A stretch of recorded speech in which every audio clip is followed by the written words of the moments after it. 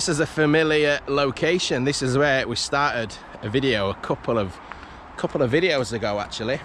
We did from here, Butterley, all the way to Ambergate. I can't remember the name then. So this is Butterley Midland Railway Centre, preserved railway. A couple of DMUs in the distance. This is as far as it goes. This is a little halt called Hammersmith, and this location we're at now is called Butterley Junction. So I think I went through this the last time we were here. Straight on is the line to Ambergate. That met up with what's now the Midland Main Line, Derby, Chesterfield, Sheffield. But we had a branch going off down here that we're going to investigate today. And I forgot everything John's told me now. So we're going to go down there. There's a line to Langley Mill, and there's a line going off towards the Midland Railway, closer to Derby, down past Denby. So it's time to put those readers on, and we'll have a look at Railmap online. So as we've just been saying, stood at Hammersmith Station, we're looking at the line from here at Butterley through Ripley and out towards Langley Mill. The former Midland Railway, a lesser known line, opening in stages from 1890. The line closed in the 1920s, with the last trains running the entire length of the branch in 1926. Not a very long lifespan for a line at all. The short section we're about to see first, between Butterley and Ripley, lasted slightly longer until 1938. Just next to the Hammersmith Station halt, this would have been Butterley Junction. We've still got the track down here. It's going off to the viaduct onto the A610 straight in front, and we've got a loading bay on the left hand side. This to the left here on old maps is referred to as Egerton Mill or Egerton Mill.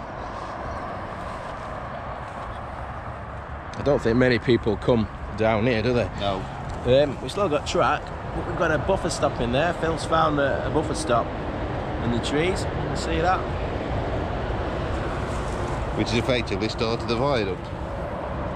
So the viaduct goes straight on in front, curves left, yeah, but it's directly below there, and then it'll curve round to the left there towards Ripley. So we're being a bit cheeky and just having a scout behind Hammersmith Station, all sorts here. Edges of platforms, I assume. The patterns on there, just stacked up there.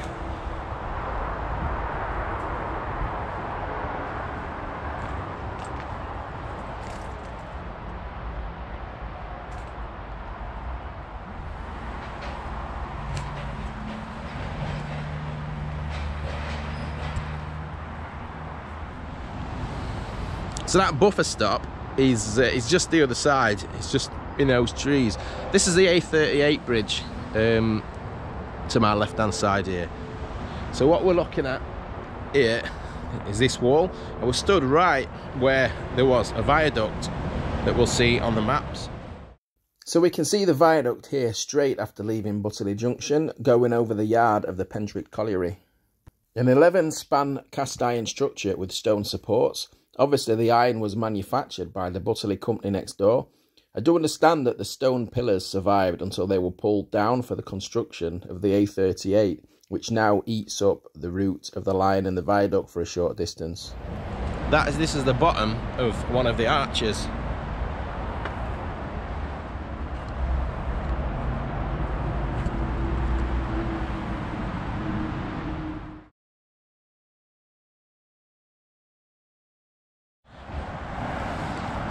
So onwards a bit, we've just come across the A610, just there through the trees. I'm stood on the track bed now, trust me, looking in that direction. So in that direction there's nothing remains of the track bed. It follows the route of the A38 for a short while. Little bit of disused railway we can't access down there, and this is where we can get back on it. This is the track bed, tough going. And I've got the trouser bits to my shorts in my bag, and I don't know why I've not put those on. So we have had to come down off the track bed. It was a little bit non-negotiable, but yeah, literally 50 yards on, and we've got this lovely, well, call it a bridge. It's quite wide, isn't it? Like a tunnel. Why is it so wide? It is wide, isn't it? Another bit of a bridge remains here, no top, as you can well see. Just one side of the bridge remains on this one. Nothing on that side, just a couple of bricks deep at the bottom there. Bit of masonry, chucked to one side. So we've got a little bit of tarmac starting now. That's looking towards Ripley. That's quite an incline looking in front there. So this is the track bed, and that's looking down to where we've just come, looking back down towards those bridges that we've just passed.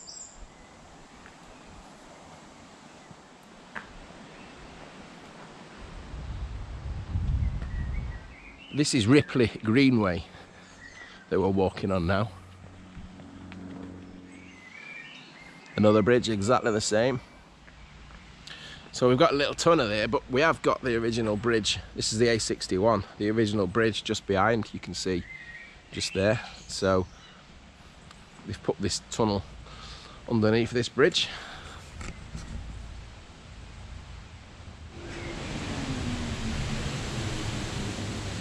And there's the old bridge from the other side. The Greenway's climbed up quite a bit, up to street level now, but the line went underneath, and we can see the top of a bridge here that we've come to the top of.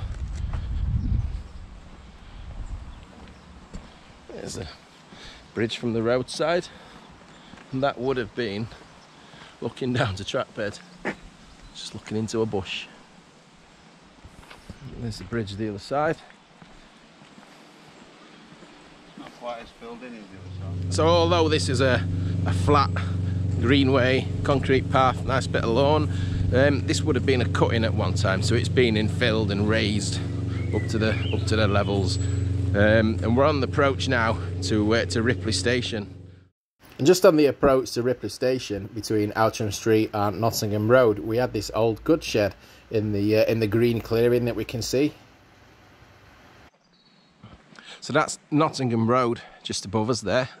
It's coming in a bridge. We're still climbing on this path, so we're assuming the railway's come out of the cut in here, and we're roughly level with it. But we're into the site now of Ripley Station, and the second generation of stations, I suppose.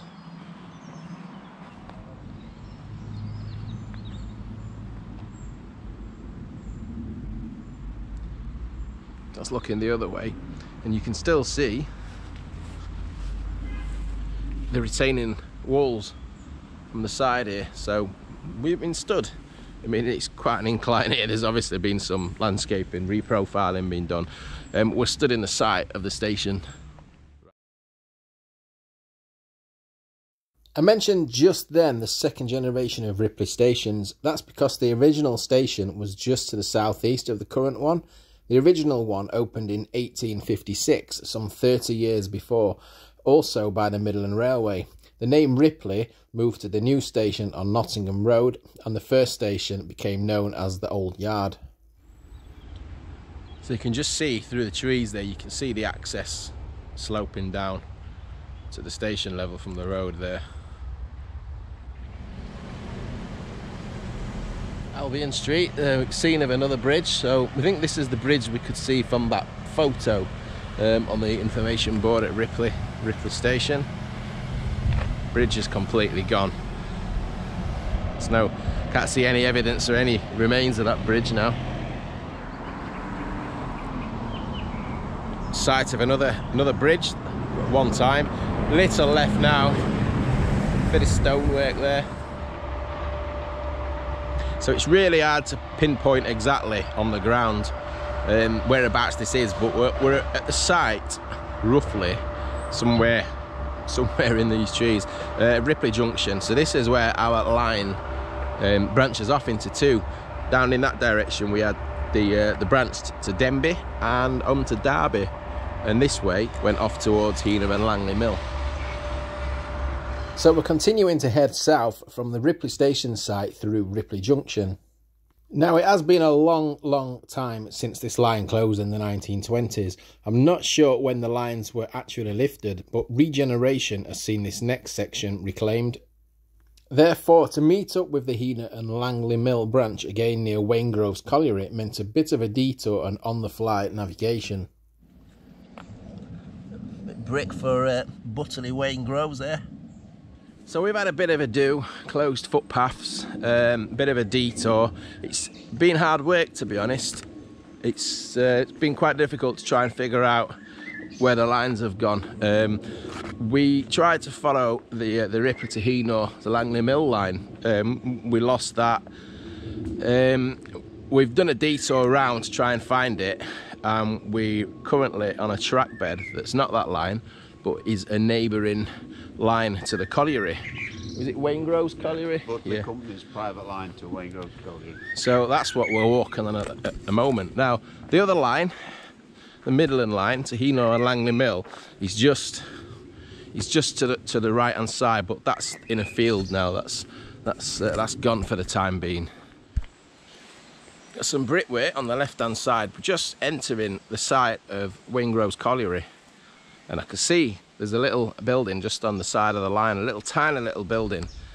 I think that's what I can see there with that remains of that brick wall. So we've just walked from down there. That's the track bed in there. This is pit lane that runs alongside. This basically runs between the two lines. Pit lane, a bit of a giveaway. It comes across here. I presume was a level crossing. And what we've got on the right hand side here was Wayne Groves Colliery. It's now a woodland walk. Nothing really to see. But anyway.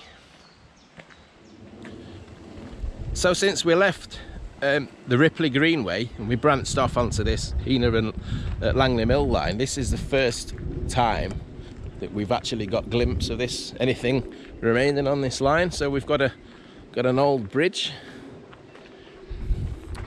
So that's looking back where we've come from. We've got the bridge down here. I don't think we'll get down there for a look, unfortunately. At some stage in the past, this bridge we see has replaced an old stone arch bridge.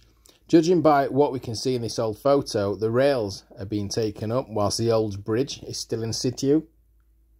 Therefore, this more modern bridge must have been added after the railway's closure. I can only assume this was upgraded to allow heavier vehicles to cross it, given the old track bed was used by lorries to access the landfill at the other side of the bridge. So we've just come down by the side of that little bridge with the farm track going over the top of it. We've got some kind of, and it's not a platform, with some kind of raised concrete base on the left hand side there and a brick wall at the back. Oh, I can't see anything on any old maps though.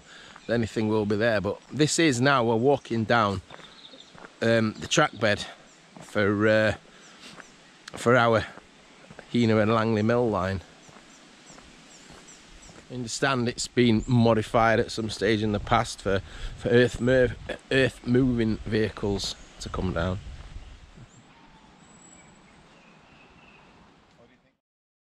We move on a very short distance from Wayne Groves to the single platform Cross Hill and Codnor railway station. I don't believe anything survives of this station today.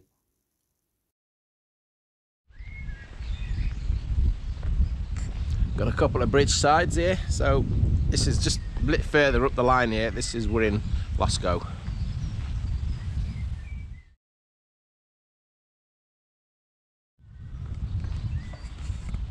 Coping stone still on top, supported by some blue brick.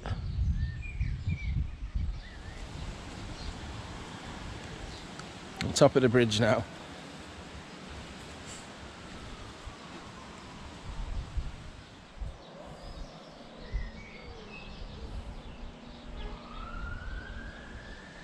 So we're in Heanor now, Heanor.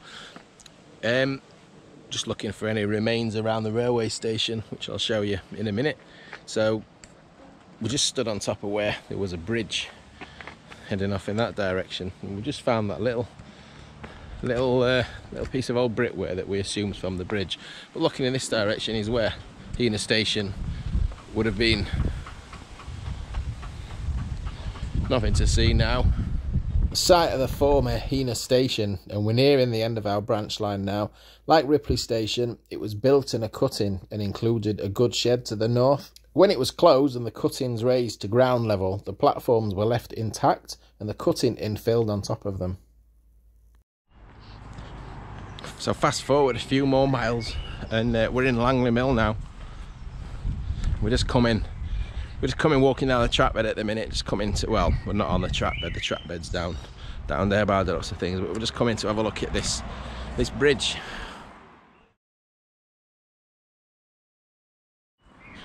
Yeah, so just nestled down off the road, hidden away in this little dirty corner. And someone's got about 2/3 of a bridge in the garden there.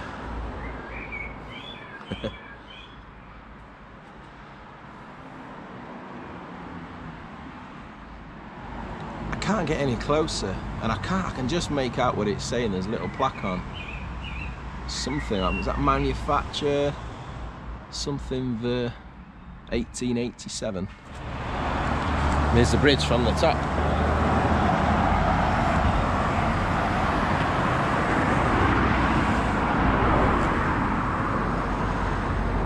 There's a suitcase there. So this is the other side of that little bridge we've just been looking at from where someone's garden's in. So it's infilled at this side. What if it's got a plaque on this side? I can't see one.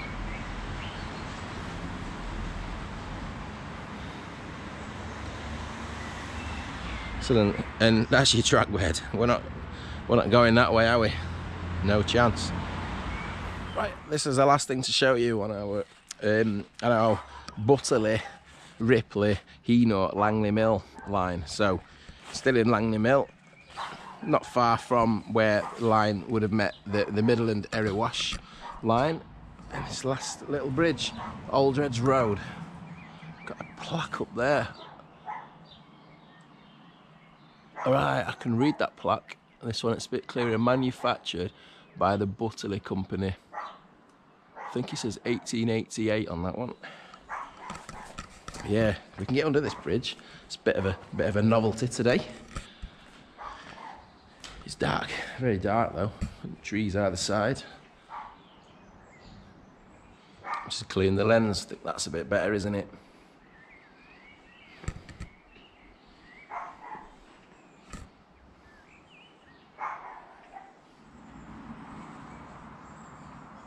So just one more thing to mention, while we're still under this bridge, I've just been looking at the old maps. This was a junction, so on the old maps, Heanor Goods line in that direction, and this was Heanor Goods Junction, even though we're in Langley Mill.